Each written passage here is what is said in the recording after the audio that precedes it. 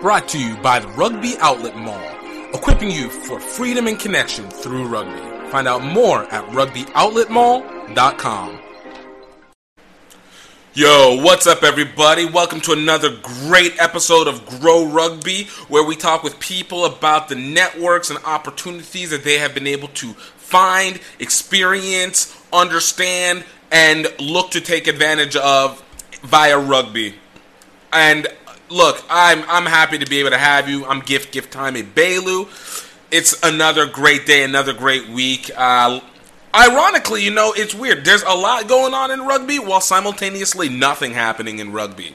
Like, if you guys are paying attention to any of the rugby news, it's really interesting because obviously I think we can see it across sports because of the lack of live events happening and everything like that we're seeing money cutbacks. But it's really interesting because rugby kind of has this multi-part, this duality happening. And one half of it is them having to work to be able to make these salary cuts because the possibility of not having rugby at the end of the year, not having all these tours that we're setting up right after this spring. Actually, it's technically where they've been starting now, but are coming off after this spring. Sorry, that was my cat. If you're seeing it on the video, you see me move that was I pushed my cat off the table because they're annoying. Yes, got cats, whatever. It's a long story. But the point is, like, it is kind of wild that we have, in one hand, we have these salaries getting cut, 50%, 75% cuts of the salary for players, which, to be honest with you, the fact that they're getting paid is impressive. Not because I don't think guaranteed contracts should be fulfilled regardless of your situation. This is the fact that I would not have been surprised if rugby completely cut them. But thankfully negotiations, and this was in Australia, New Zealand, it's happening. And obviously you saw it in England as well. But the other half of it is like this running for the highest office in World Rugby, for chairman of World Rugby. So if you don't know, Bill Beaumont, who is the incumbent chairman of World Rugby, is up for re-election this year. And he actually has a real competitor in an Argentinian named Agustin Pichot. And this guy seems like he's got some solid support. It looks like he wants to be able to properly create focus and around the Americas, South and North America, as well as being able to provide a better aid for other developing rugby countries, because it's felt a lot. And I honestly, even I've noticed it. I always thought that World Rugby had a beef against, the U.S. and then the rest of it. And when I mean beef by the U.S. against the U.S., as in we were only good enough for the commercial use, but we're not really good enough to help into real competitors, though I think a lot of it is also our self-doing, so I don't hold it that much, but I was like, World Rugby's iffy. But Agustin Pichot wants to actually work to make developing rugby countries into higher grade countries, obviously help the Oceanias, the islands, Samoa, Tonga, and Fiji. And so we have this impact happening across the board. And it's going. The voting is actually supposed to start on April 27th, and we're supposed to find out the actual voting on May 15th.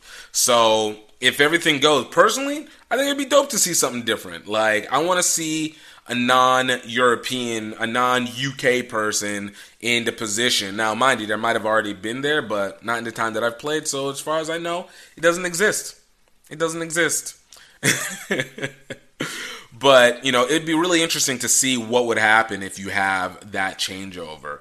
And that'll be huge, especially, across the bounds of rugby. But, I'm still learning it, so, take this little political element with a grain of salt. But it would be interesting to see any change of pace and see how that does with the overall culture, because I think after this whole COVID thing is like rugby's business model should be completely adjusted. I mean, completely readjusted from this government-based, subsidized variation to a far more egalitarian, capitalistic version. the Americanness kicking in. The Nigerianness and the Americanness is kicking in on it. So there's that. And then even add to that a little bit, apparently Fiji is put in a bid to be part of the advising bodies in rugby, which is, these are like the 8 or 12 decision-making unions in the world that work to make part of the decisions for everything else. So the interesting part of it is there's this guy named Francis Keane who was the chairman for Fijian rugby, and the controversy that comes with him is that this dude apparently had a manslaughter charge in 2007, and people are now fighting against him actually having a chance to be in this position, though the arguments being made is that it's the Fijian union getting the position and not this guy specifically. But apparently this is being brought up, and he said some other homophobic stuff, and it's just like, yo, rugby, you guys trying too much. But even here in the domestic space, we're still talking about, like, obviously USA Rugby restructuring. Right now within college, we're starting to see this wave of D2 schools, these Division II schools now moving into NSCRO, which is the National Small College Rugby Organization. Ayo, I remembered it! And a lot of people mistook it as D3 when the reality is it was just universities that had small population schools and hence less opportunity to be able to create stable teams. But they're actually really good teams. A lot of great players have come out of that. I mean, Kayvon Williams, who plays for USA Rugby Sevens, came out of New Mexico Highlands, and that was one of the that's an NSCRO team that just killed it. And they were competitive with anybody. But yeah, we're seeing this wave. So basically it looks like, the collegiate side really is taking its distinguishing markers, and I think it's creating real lines that will make for commercial lineage, which will be great. I'm also interested to see what's going to happen with the women's side, but I have a feeling like a lot of that women's side will also get absorbed by NSCRO on the D2, D3 side, and then for the D1 Elite side, they'll probably match up with College Rugby of America that currently holds like D1A men's rugby, D1A men's college rugby, as well as Elite D1 women's rugby. Women's college rugby. So it's going to be interesting to see what these shifts are going to be. I mean, it's from a competitive standpoint, really more so from a commercial standpoint, less so from a competitive standpoint, because we're still going to see the same regionality basically, but it's not going to have the influence of USA Rugby. So it'll actually be what happens with the championship games and how these things get played out. And that's where the commercialization is going to be. I think from the lower region, we're going to definitely see much more in terms of the actual teams working amongst themselves and creating the competitions within a tighter space so that they can be able to function much more fully. But hopefully we can help them be able to develop that and be able to develop a more commercial element to it. That something that USA Rugby was just not able to, because it's too small a body to hold that many components. It's too many moving parts for one entity. You have to have it split up into other entities. So what this next year, 2020 fall or all of 2021, 2022 is going to be interesting to see what these movements change. And then we also had some additions into the USA Rugby Hall of Fame. I don't remember who any of them are. I wish I could tell you, but I know one of them is one of the women from the 1991 squad. The World Cup, Women's World Cup 1991 USA squad. I think she was a prop, but I don't remember exactly. So, go look it up. I want to make sure you guys know what's happening. But anyways, we got a great guest here today. This one was really a favorite of mine. I've been following her on Instagram for the better part of the last maybe 4 years, 5 years, maybe 4 years or so. Really great rugby player, plays for Switzerland. Her name is Angela Elena, and she was an amazing talk. Really great when it comes to focusing on women's rugby and the impact, especially from out of a country like Switzerland that doesn't get, you don't really think rugby in Switzerland. I mean, you think neutrality. You almost were like, yo, is rugby maybe too violent for your neutrality? But apparently it's not. So it kind of works out. But she had a great story talking about her time as playing, getting to that point and how it affected her personal life, because rugby is her religion. And she'll say that on multiple occasions out here. And it was really dope to be able to listen to and get into and really just like drive all the way in, And look, there's more talking about Fiji. Like, you guys are going to hear. This is a great conversation. Definitely take the listen. And also, please, don't forget to go check out Rugby Outlet Mall. That's rugbyoutletmall.com. That is the place where we are providing the mechanism and trying to equip people for freedom and connection through rugby on this rugby adventure, man. Rugby is the network. It's a social network. It's a cultural network, and we want to make sure that you're in place. We have things in there ready for you. We got regular GiftTime rugby merch. We got HBCU Rugby Classic merch. And, of course, we have a slew of other things that we feel would be best to either help those who are just entering into the sport, help those who are looking to travel outside of their domestic region, and just help those who are looking to have a much stronger focus on showing and emulating that rugby cultural movement and lifestyle. So, guys, please check out rugbyoutletmall.com. And for you guys, we have a coupon code, Rugby Stimulus, for 10% off of any GiftTime Rugby merch. That's any GiftTime Rugby merch. That is RUGBY Stimulus, STIMULS,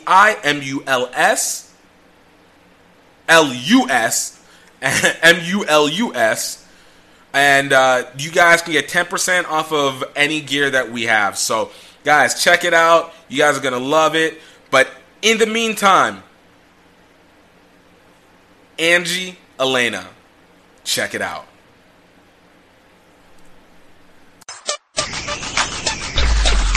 Grow rugby, grow rugby, grow rugby, grow rugby, grow rugby, grow rugby, grow rugby, grow rugby. One. All right, everybody. I got another amazing VIP guest for you guys today. I don't know if you guys have had the chance to witness this IG influencer, this magic that's happened out of Switzerland, one of the Swiss national team women's players, Angie Elena. Angie, thank you so much for being able to take time to be with us today. Thank you too. Thanks. I'm super excited. Look, I have to say, like, right off the bat, you became one of my favorite IGs to watch for a multitude of reasons. Like, a lot of people will talk on the surface, but I think one of the things that have been one of my favorite things about you is your undying, deep, intense love for rugby. Yes, absolutely. Absolutely. It's bigger than everything in my life is rugby. That's true. Yes, that's true. Yo, and look, it's not even just like the love, because a lot of people will say they love, but it is the presentation. It, like you said, it seems to go through how you live, your workout, your daily lifestyle, your philosophies. It kind of proceeds in all that. And I love the way that you present it, because it's so unique to what other rugby people have done. And really, this is over the last, 3-4 years, that it has been dynamically different than what I would have normally seen, and what I always love to be able to see from rugby people, creating a self-brand that stands out from what we would consider as traditional rugby stuff. Yeah. So I think so. It's really also a point of a girl in this kind of sport. I mean, we work in a national team. We next to the field we have to work, because we have not this support as maybe male player. So you only can go to this way if you really, really love and have passion for this sport. Otherwise, you can't work that hard. So you really have to put that in your life, in your lifestyle, in your philosophy, that you can make dreams like this come true. So yeah, I think this is one of this point why I really put that a little bit, sometimes for some people a bit too much in my life, for over the top everything. Look, in the States, it's always about over the top. So it's something that, it kind of pulls away from what people would typically do from rugby, but it's that over the topness that makes it stand out more. So before we kind of continue with what you're doing now and what you've done, I want to kind of get to know where it all started from. I know you've told the story a couple of times, but I have a chance to actually talk to you instead of translate through Instagram. So I'm going to go into it. So, kind of for you, Angie, like, how did you start with rugby? How did your interest begin open up to this sport? Because Switzerland isn't exactly the biggest rugby hub in the world. Yes. It's like I was, since a girl, I like to do the stuff what boys like. So I like to fight outside, go on top of trees, and come home was dirty. And the problem was, but I like the nice dresses, but I go out with the nice dresses and come home dirty. So my mom was hard time for my mom. So then I growing up, and I don't know how you say that. You have some group for children that they go together to wood and make some funny stuff together, and we played their rugby. Mm-hmm. And I was really in love about this, but I don't know that we have that in Switzerland too. So on a home party, I met the girl. She had bloody knee. So I go to her and say, why you have bloody knee? And she said, I play rugby outside on the street. And I said, what? You play rugby? I'm in. And on the next Tuesday, I start to play rugby. And from this day on, I fall in love with rugby. And I never stopped. Now it's almost 16 years ago, and I can't be without them. It's, yeah. And I would say I like how it all started with the girl with the bloody knee. Like, what if it had just been a little bruise? Would the love of rugby been able to go? It needs to go over the top. I now understand where this is all originated from. It was interesting. I mean, yeah, it's cool. It's something special. It's different. Oh, and I agree. Even here in the States, I know for me, I started when I was 22. And I'd always known about rugby because American football kind of derives from it. But whenever I started, I thought it was like an archaic sport. So I thought it was one of those sports like fencing that people kind of like do, but it doesn't serve anything major. And again, obviously, I think fencing does have it. But in my mind at that time, I thought it was like dress up or something like, hey, people do old sports because they want to remember it. But when you get into it, all of a sudden you're like, wait, this is a whole different world here. Like, I don't think this is being talked about enough to its extent. So this is sorry. No, continue, please. This is exactly that why I love rugby also. I mean, maybe in my past when I was really a young kid, I was not really the cool kid. I was most playing alone or with my brother or with the boys, and I was not this girl that was outside with other girls and playing with dolls or something. And then I grow up, and I really feel some different because I was strong, but the normal girls was skinny and soft, and then I was different. I was loud. I have temperament. I was full of power. And when it comes somewhere, I was loud, and people say, "Whoa, be quiet," and stuff like this. And it was like, I always feel like I'm different, but I'm a normal girl. So, and then I come to this rugby club, and I come to that girl, and I say, "Hi, I'm Angie." And I was scared that maybe they say, oh, what are you doing here? But from the first moment on, I was a part of them. I was a part of a big family. And the special thing is, they love me because I was strong, loud, and temperamental. So the first time they really loved that stuff, what I am. So, what you can do, what you can love more than something that love you how you are, and don't try to change you. And this is something what I really love in rugby. Some girls come to me and say, yeah, I would like to play rugby, but I'm too skinny. I say, no, for every position, for every part of the field, we need someone like different. So you find your job on the field, and this is so amazing. So you never will hear in the rugby, you are too fat, too small, too strong, too big, too loud.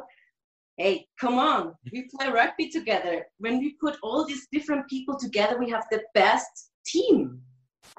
So. And no, that's 100% it. And it's like you said, it's such a unique component because it is all fitting. It is almost essentially a one size fits all because there is a value for it. The only thing that sucks is that you have to run a lot. So that part you're going to end up kicking in one way or another. But even at that, it becomes purposeful regardless of whatever your size or your talent is. And I remember I had the same thing. For me, you know, I've been one that I've always been in sports in some way, shape, or form. But when it got into rugby, ironically, it wasn't so much the field play, because the field play was really similar to me like American football. It was like, oh, we go, we hit, you know, whatever. That part is fun.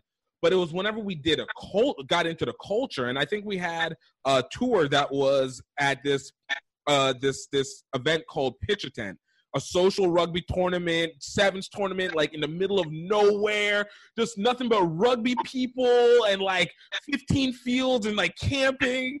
And I got to that place, and it was at that moment where I was just like, yeah, no. I've actually found my place. Like this is what I have worked my entire life to get to, this level of having that access where everybody is just cool. Everybody kind of is on the same page. Everybody's crazy, but in the same way. It's that right kind of craziness.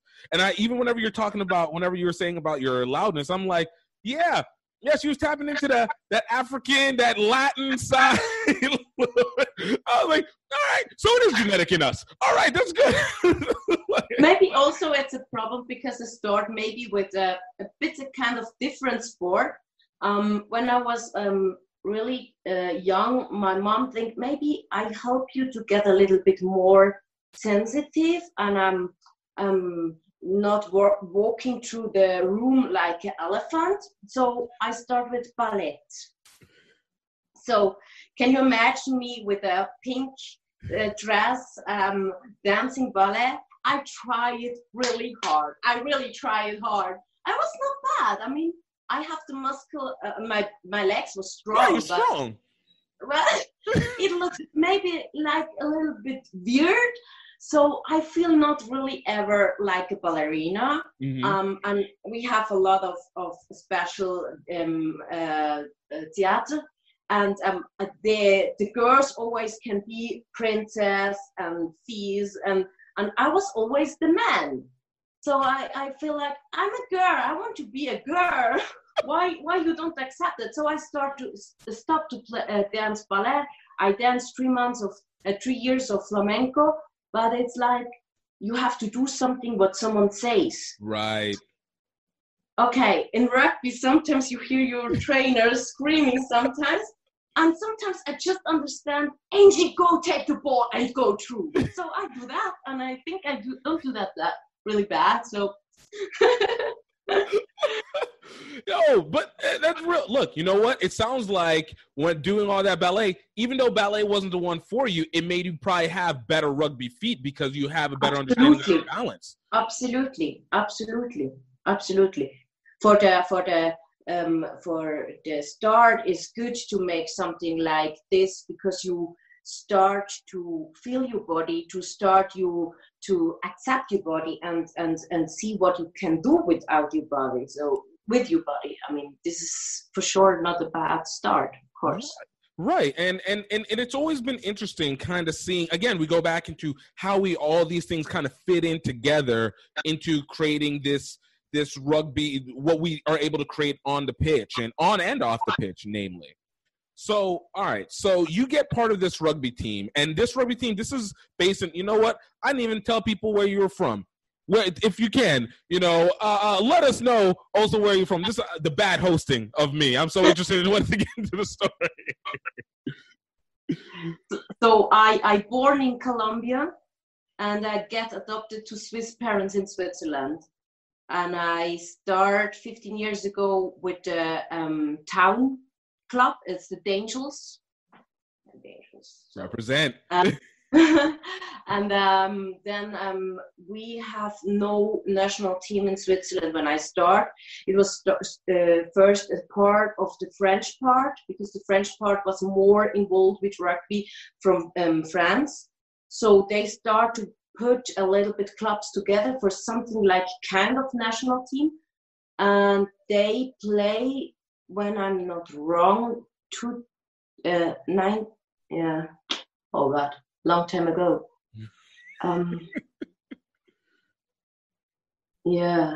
2000 and no, I don't remember. Anyway, then the original Swiss national team was the first time really on with the title of national team was 2011. Okay. And I really start from beginning to play for the national team when they start to create. So first we travel around part of Switzerland, play with Germans, with France teams, and I remember one team we traveled to Belgium, and I was like, I always see props like my size in Switzerland. So we traveled to Belgium and we come inside, and there was so huge girls on the table and dancing. And I was thinking, what are I doing here? And my friend said, yes, Angie, that's the real forwards in Europe. And I said, okay. Yeah, I was a little bit scared, but it's amazing. And I love it. I still love it. I was going to say, like, this had to interfere. You had to have been thinking at the same time. It's like, so this is what everybody has been saying to me. It's like, I get it. Exactly. Yeah. So. Oh. So, okay. Yeah. So going from Towels is the one that you came to go into the national team. That process, whenever you first started playing, like, how did you end up finding where your spot on the team in terms of like knowing where you play, or you mastering or getting to know, your position best? Like, was it something that they just kind of threw you in and you kind of figured it out along the way, or was it something that they kind of developed you and cultivated you into any specific position or place? Like, what was that start before even getting into that Swiss national team? So before I start playing, or before I really start, I was big. I have 19 kilos more, not 19 kilos more muscles, 19 kilos more of fat. And so, girls or people, they are a little bit more massive, put it on the front row. Right. So, but I love it. I really love this position. I mean, I'm not fast. I mean, I try it out a lot of times. I mean, I was in Fiji and I was thinking, wow, I'm so slow. This is crazy. I mean, in Switzerland, I'm slow, but in Fiji, I stand still for them. So I started playing in the front row, and I find out that, okay, it's good to have mass. It's good to have more body. But I find out in this time, it's cool to have more muscle because you can do more. So I start to love this rugby so much, this sport so much, that I say to myself, okay, I want more. I want more. I don't want just do the job in a scrum. I want to do more. So I start to get fit, and I start to work hard. I have 3 times really a hard break in my rugby career because I broke 3 times my ligaments. But for me, was that never a stop. I mean, I know I have a lot of injuries. I mean, the ligaments is just the operation what I did. I have some other injuries, but that was never a stop for me. It was more like, okay, reset, work hard to come back and come harder back. Nothing is danger than someone who come back and wanted more than before. Right. You know, and that's, and look, we always say, especially when it comes to sports, it's not how you get hit, it's how you react afterwards. You know, can you get back up? Can you make it happen from there? And you know, that's one of those things that, you know, you've always been able to present well within your IG. I remember, you know, I remember both ACL injuries that you had presented. I remember at least one, the latest one that you did, and you posted your process of coming back, you know, being up on the leg. You're still working out. You're still finding a way. I'm going to lift weights, you know, and the slow process of running and doing the workouts. But the thing was the being able to be vulnerable and also show this aspect of yourself, to be able to see like, yo, this is the development. As much as I love this sport, this is the cost, and the cost comes with work. And if you're willing to do the work, hey, we can come back and you'll be good. And if you're not, then, you know, you can sit and you can chill. It's not necessarily a bad, but it's like, yo, this is your passion. You've always been able to show that. So I have to say, it's been something that's really appreciated. And, you know, and it kind of leads into my next question. Oh, what were you about to say? No, I just want to say, it's easy to say I can't, or I'm tired, or I have no energy anymore. It's hard to say, okay, I do it. It's hard to say, I never give up. It's a hard way, and I cry like a little baby a lot of times, and I was not the strong girl that you see on Instagram. It was really, I was on the end, but I deep inside, I know something. To give up, it's not an option. So. And that's, like I said, that's real. Like that is as much rugby as it is life. How we kind of just go about it. I love that. And again, it's the honest. Win the game when you lie down after a tackle. You only win the game when you stand up and go again. Exactly. Unless you jump on your attacker's back and never let them release the ball. You take that yellow card for the team.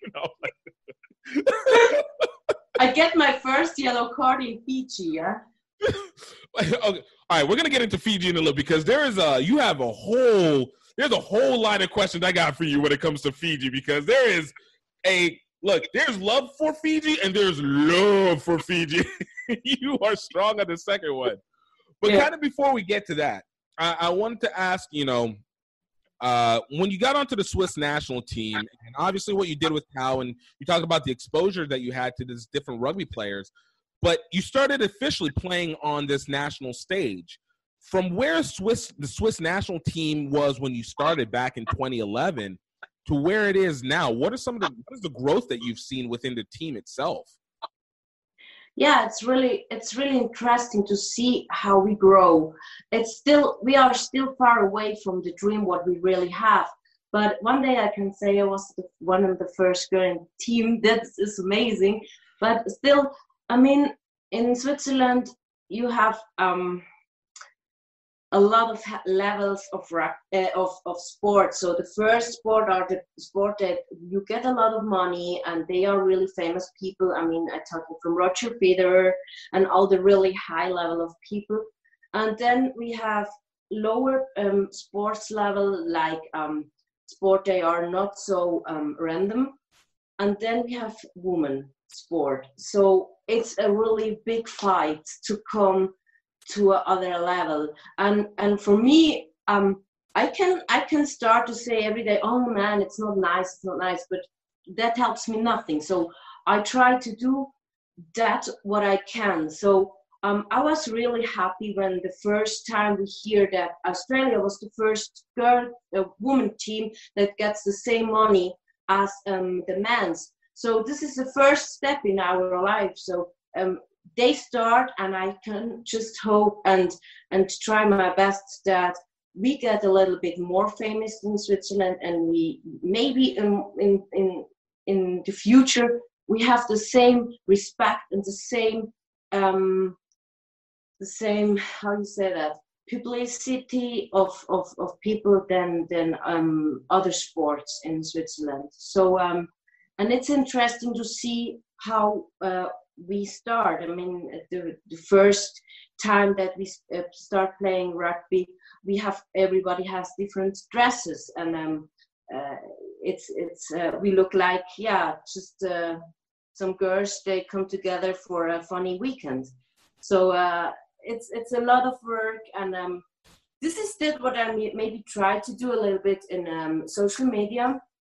I mean, I try to show the people that rugby is a real hard sport for athletic people. So you have to work hard to play really on a high top level. And also I want to come back from away from this little thing that people see. A lot of people still think that girls who play rugby, they are big, fat, and have short hair. And it's not true. Yeah, it's true. I mean, still people think that. And right. I try to show that you can be a girl, that you can be sexy, that you can be everything, and that you just the only thing what you have to be is in your heart. You have to be a rugby player, and you have to be a sport. How you say that? An athlete. An athlete, exactly. Then you can do everything. So this is what I want to show a little bit, like with them. Yeah. You know, and I think that's real. And look, you know, one of the things that I can say is, you know, I think the struggle when it comes to rugby is widely consistent outside of like your biggest rugby countries, you know, New Zealand, England, France, etc. But even still in those, they still have it. And especially then even more so in women's sport, how much it can be narrowed because, you know, culturally things are put into this position. If you're, as a woman, if you're too strong, people then become like intimidated, and you have to be, you know, just this single, almost trollish kind of character where it's like, yo, that's not even accurate, you know. And it's like, yo, there's a range, but everybody has their place. And so to be able to constantly have to battle against that in culture, let alone have to battle against it within the rugby niche, again, battling within it, obviously within your own, like, even intergender, because I'm have to assume that other women who will go like, oh, you play rugby, are going to be like, oh, you must be like dealing with like 500-pound or whatever people, and just this stereotypical look. So, you know, it's impressive to do that. So whenever you decided to start working on your Instagram, and this is the one that's always been interesting, what was the process that you had with it? Because clearly you worked a very provocative, very empowering, very inspirational, and very focused kind of Instagram brand.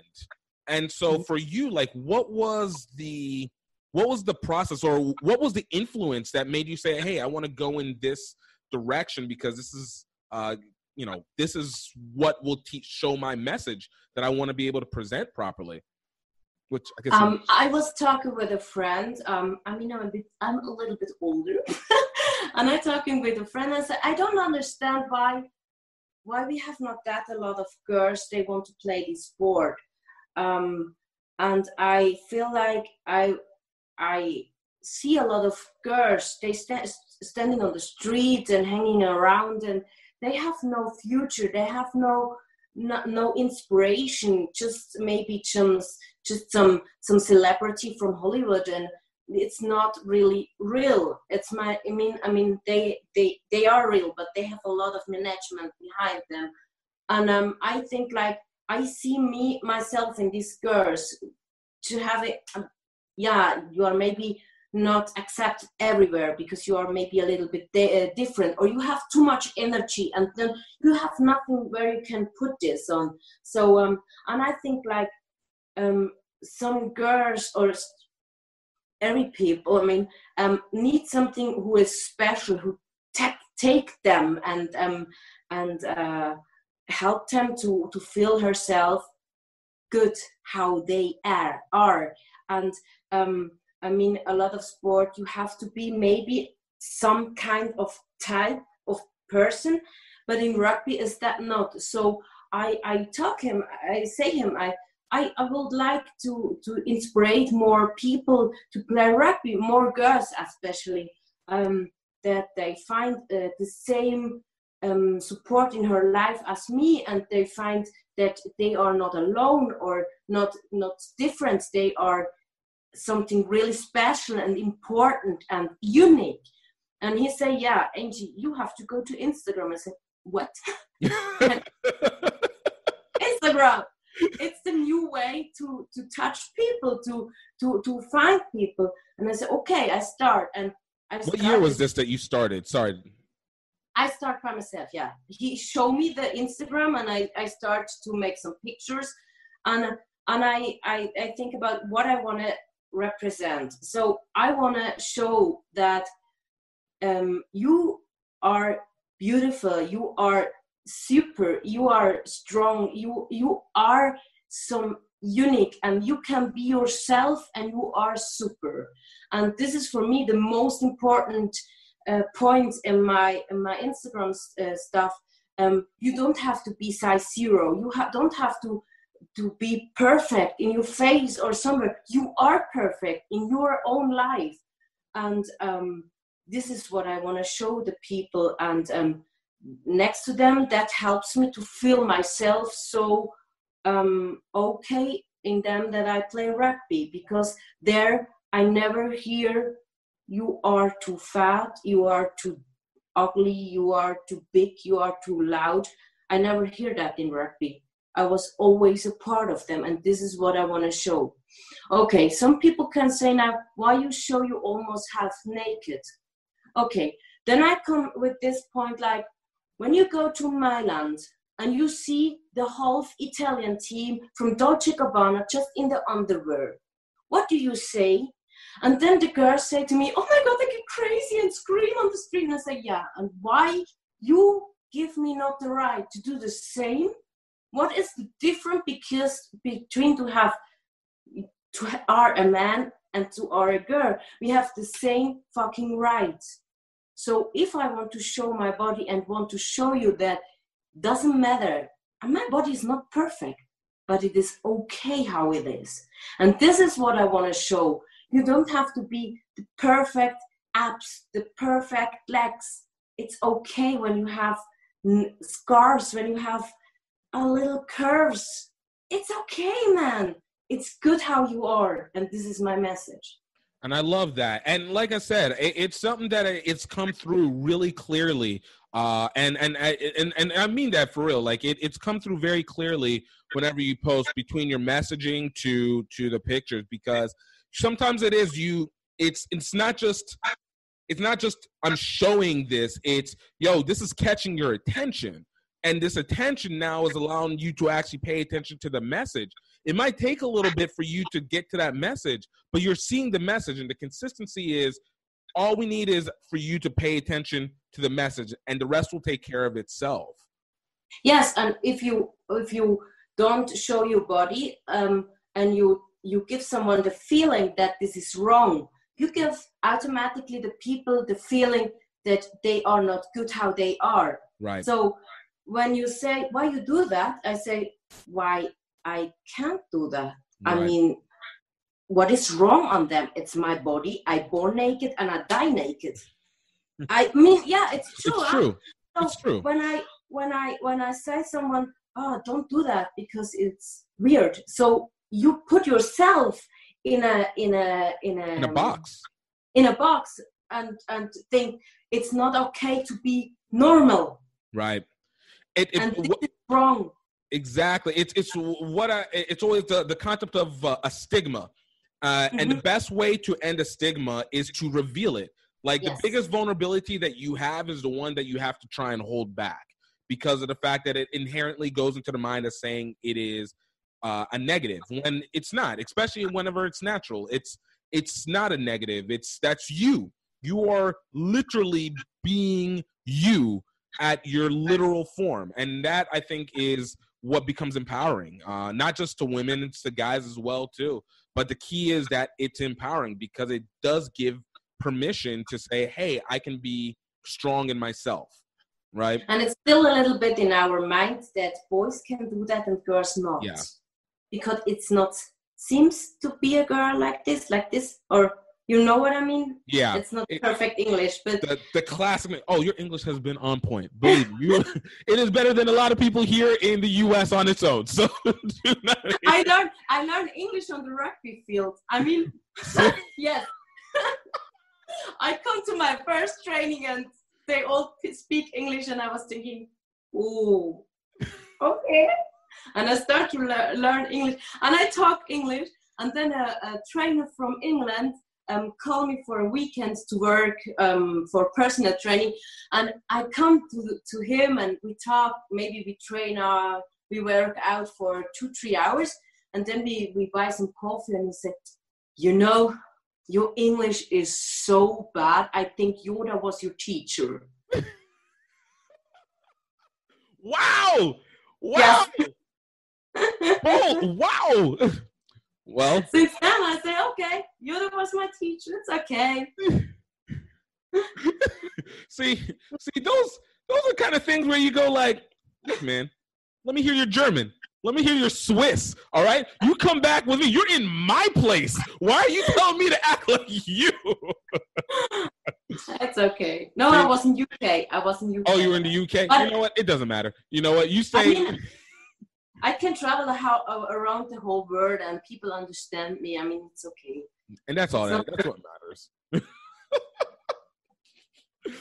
And so actually kind of even segmenting into that point, and it kind of builds into Fiji. You know, one of the things that really have been impactful for me when it comes to rugby has been the global aspect of it.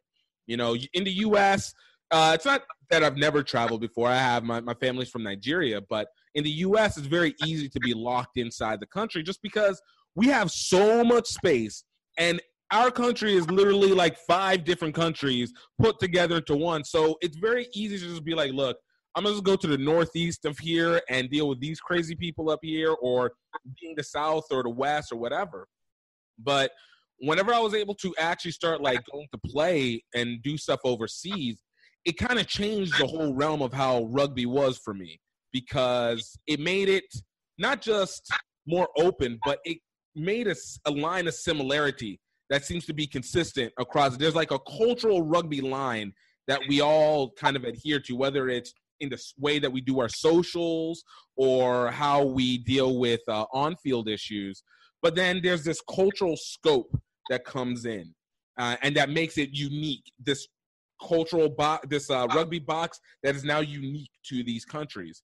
So for you, because you're in a country that literally is far more connected to other countries, you know, between here to Eurasia and everything consisting, you know, for you, what was your reaction to being able to go and see more countries outside of maybe the few that you would have been to, just being in the middle of Europe?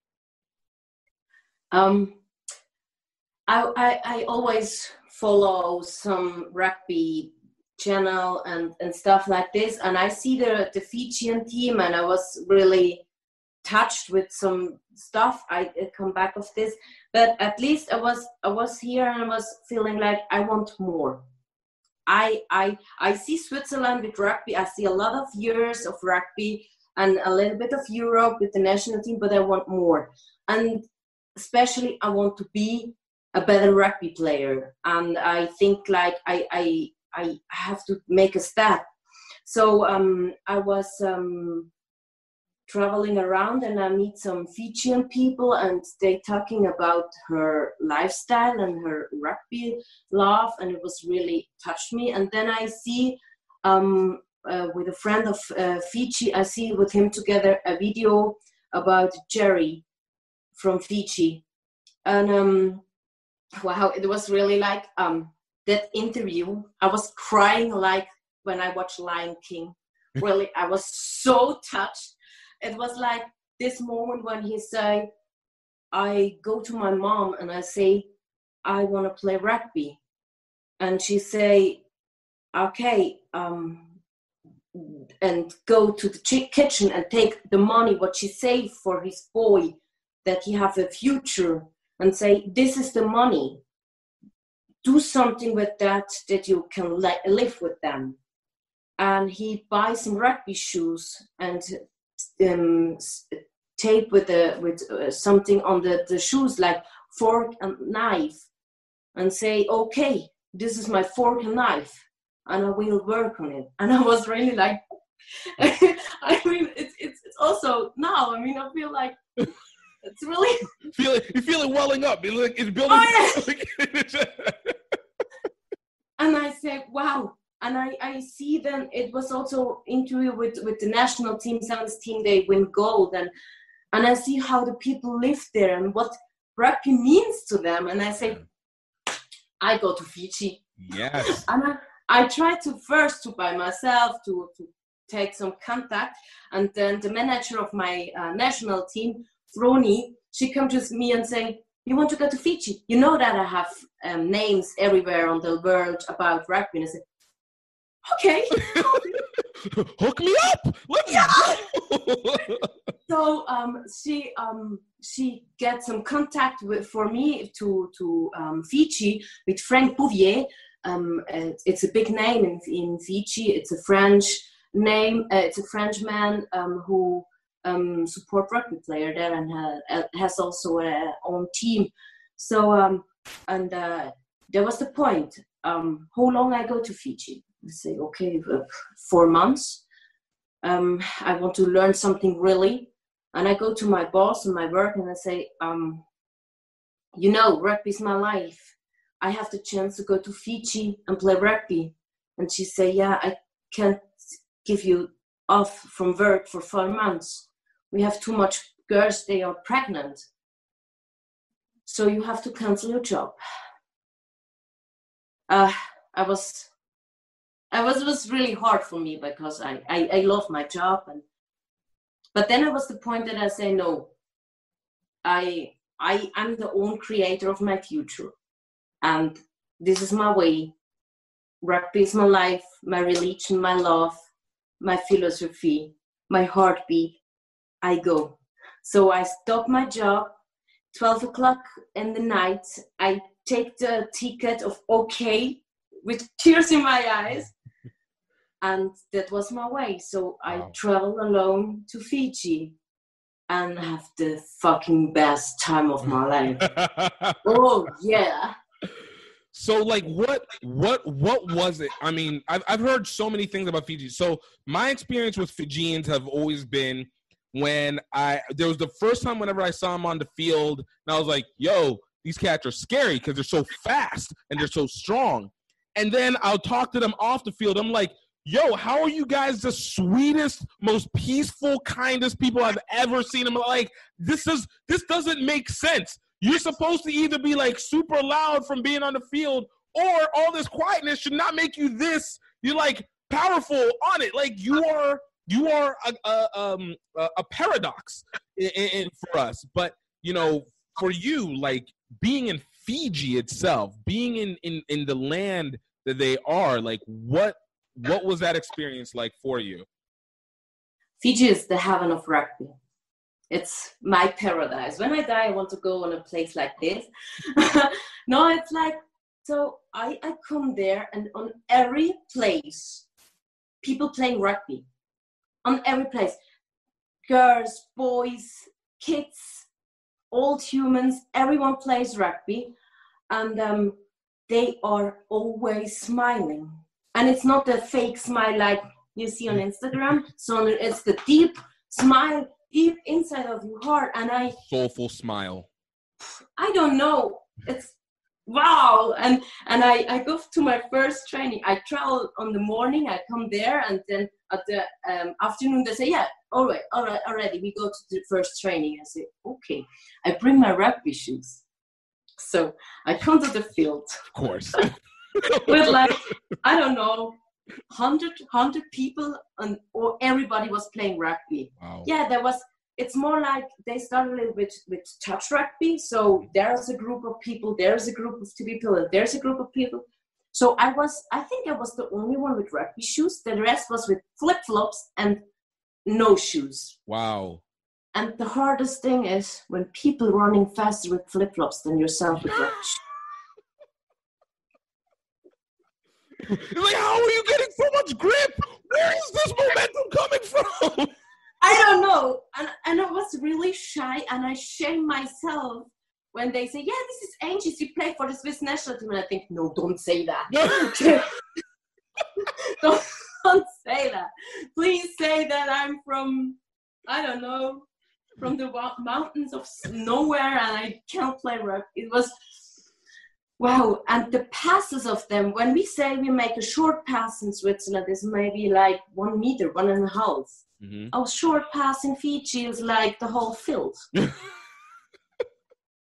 Yes, believe me, I work really hard to have a little bit next to them to play. It was, wow. I mean, I'm a prop, 15th prop.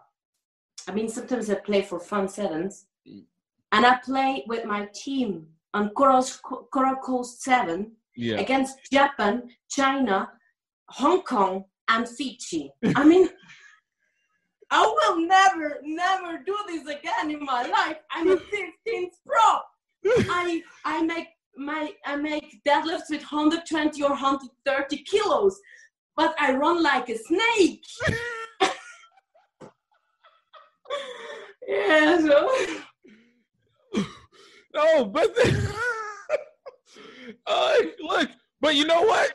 It's the fact that you got to you're on the field, because look, there was no chance. Like, they're gonna make everybody looks like stone whenever you're going against a Fijian or you're going against that much competition, because like it's almost like genetically predispositioned to be rugby proficient. Like it's God, nature, rugby. I feel like that is the reference point for Fiji, and it adds to what makes, I think, the peacefulness and yet the impactfulness of them on and off the field so significant.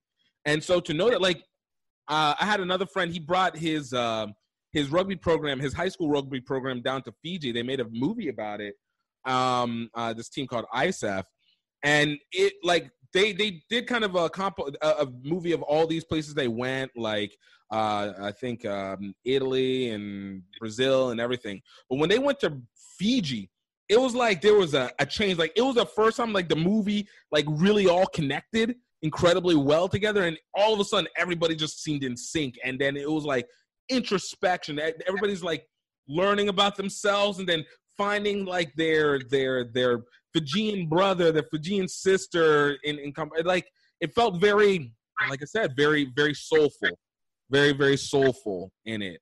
And to even hear that even from you, and then obviously the amount of work that you came, like, after you came back from Fiji, I mean, and you were there for 4 months, like, after you came back home to Switzerland, like, what was your perspective change coming after that? It was hard. I mean, the first 3 weeks I was really, sometimes I hear the word like egg, because I was the first time white. I mean, in Switzerland, I'm the Latina. The darkest one.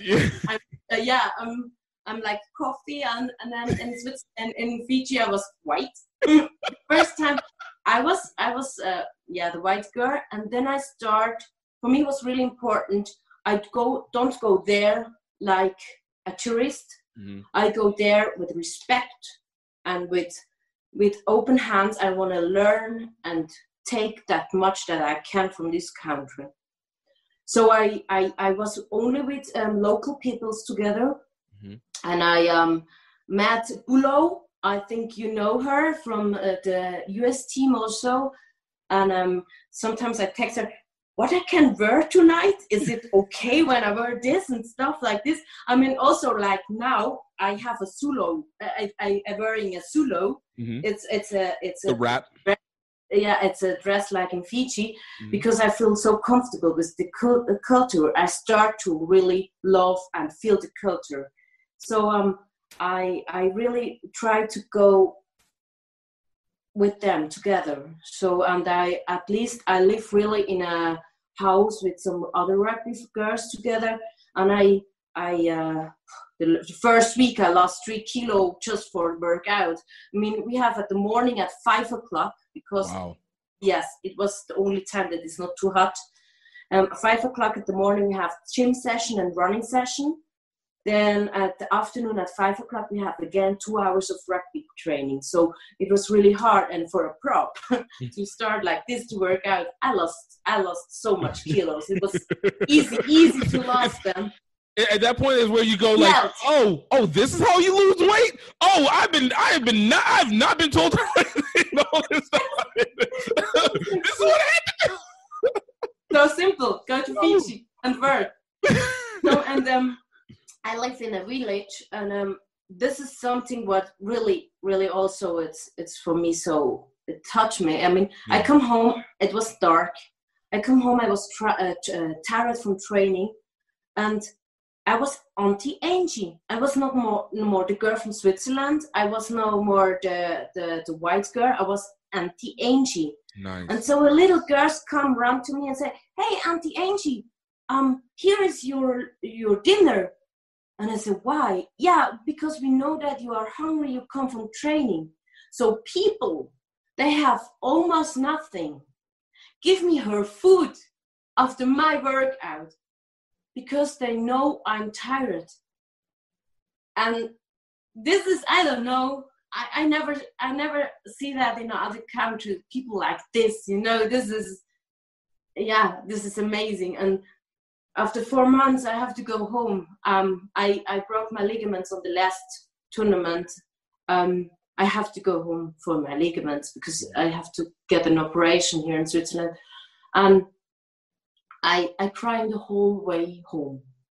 And the girl from the airplane, the stewardess, she come to me and say, "Why are you crying so much?" And I say, "Because I don't want to go home. I feel home here in Fiji." And she say, "You don't go away. You will stay in Fiji with your heart.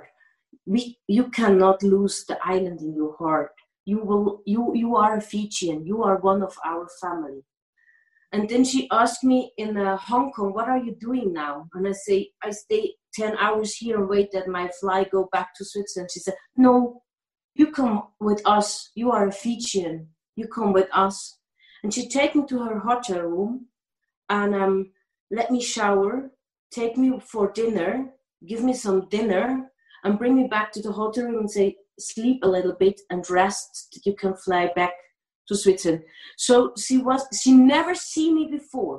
Wow. She never met me before, but she trusts me, her hotel room, and give me everything what she has that I feel comfortable to fly back to Switzerland. And this is so much love. And this is Fiji. I mean, every country has bad things and good things. It's normal. But the spirit and I don't know, this is amazing. And then I come home to Switzerland and I have this operation and I feel alone. I feel really, I have a lot of friends, but I feel I was lost. In my mind, I was lost time long, yeah. It was a hard time to come back and feel me back home here. Yeah.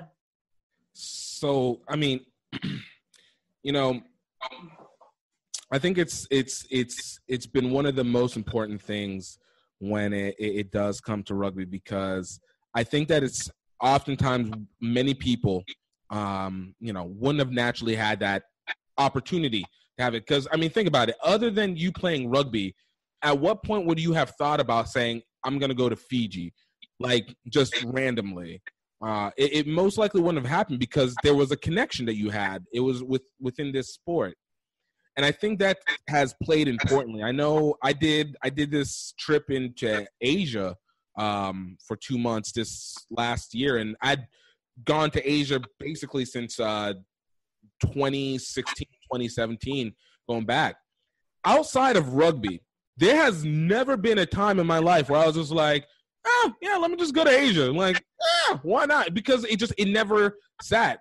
When I went there, it was like my reawakening. It was like, okay, it gave me a reason. I was like, okay, I know what it is that I'm doing here with rugby because this makes sense, you know. And I'm something that I knew I could do within Nigeria and the other African countries and elsewhere. But it was culture and love is not limited to what it is that we know within our immediate surroundings.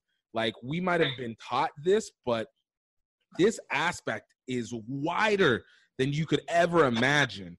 Like, to be able to have that experience that you had with Fiji is so wildly different than what you could have ever imagined coming into like in Switzerland or anywhere, just because it plays different in your head. Like, there's just a different culture that we all have here in the States or Europe or whatever. And you go to these places where a lot of people have poor perceptions of the area and have this notion, and then you go there and you're like, this is nothing like what people are talking about. Like, this is awesome. Like, I mean, I get their struggle, but there's a weird peace that has come with in this struggle that people have been able to find, and I think it's very redeeming for the perception of humanity, if that means anything. Like, yeah. It just kind of changes the way that you look at the world, and there's a lot of bad, but it doesn't feel as imbalanced as it always seems if you're looking at it from what's being told to you. Yeah, I mean, what is also, I mean, there are a lot of memes on social media that go in a rugby bar and you have friends. Right. And this is true. This is true. I mean, you see, I was in San Francisco last year, and and I since I play rugby, I have friends on the whole world. Yeah. And this is really, really amazing. You find friends everywhere, and you trust people who play rugby because you have one same passion. I have a friend from England. They're playing for a tournament here in Switzerland, in Neuchâtel, and one of them can't go back to UK again because they have some problem with the papers. Nothing bad, just a little bit problem with the papers. I understand. So a friend of them texted me, "Hey Angie, we have a problem. Big Nick is not able to come back to UK. He's then on the airport in Geneva." I say, "Okay, no problem."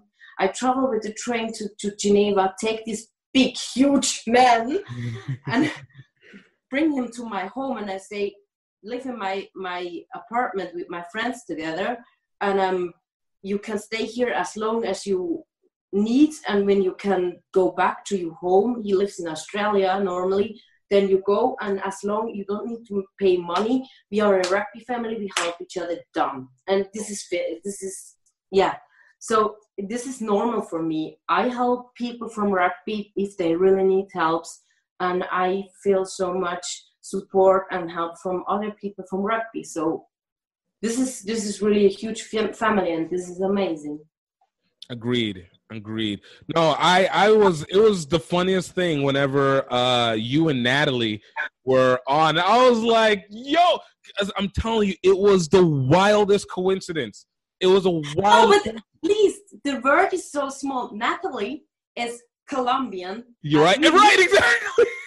And she lives many years ago in Switzerland. So yeah, like that was. I didn't actually. You know what? Until you just said this right now, it didn't even go that far down to me. I got the Colombian. I forgot the Swiss component of it as well too. And that is what makes it wild. It is such a small world. It is a massive community within a small world that is spread out. And you're right. Every time you do, like, rugby people, it is family, and you'll do the effort because there is, I don't know, that's why I say, no matter where you go, like, there's a similarity of the rugby culture. It might be seen through the eyes of their respective culture, like national culture, but rugby has the same basis, and it is a very uniquely interesting phenomenon, to say the least. Yeah, I mean, I know exactly. We have a WhatsApp group of my team, and I know it's 12 o'clock by night.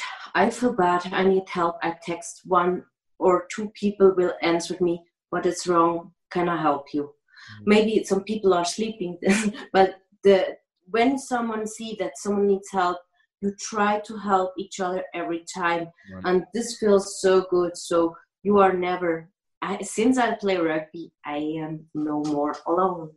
That's good. That's so amazing. Angie, look, I have loved it. Look, we're going to have another conversation again in the near future because I enjoy these. But I have to work. I have night shift at the hospital. Look.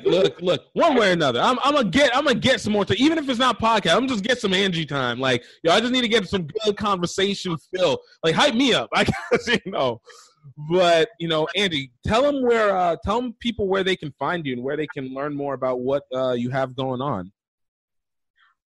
In Switzerland. No, I think of course of Instagram, and I when some people text me some really serious stuff, I mean, it's easy to text me some bullshit, but I will never answer.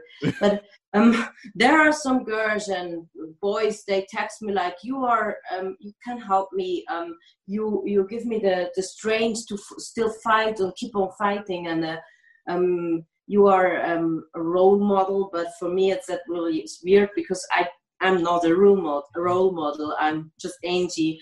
I just love when I can support people or give them the strength to believe in herself, because at least the only role model you have to be for yourself is yourself. So. Right.